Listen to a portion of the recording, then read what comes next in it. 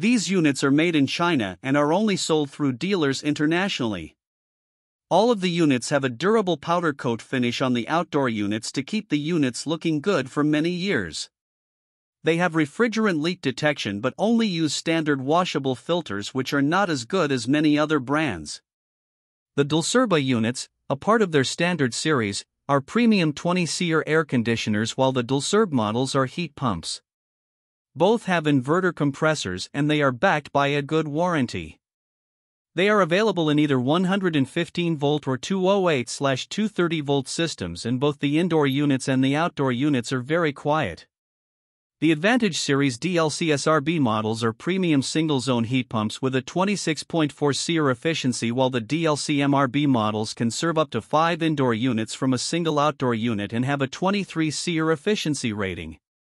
The DLCPRB models, a part of their Max Series, offer premium heat pumps with a 27 SEER efficiency rating, but they only have the standard washable filters, which do not effectively help the indoor air quality.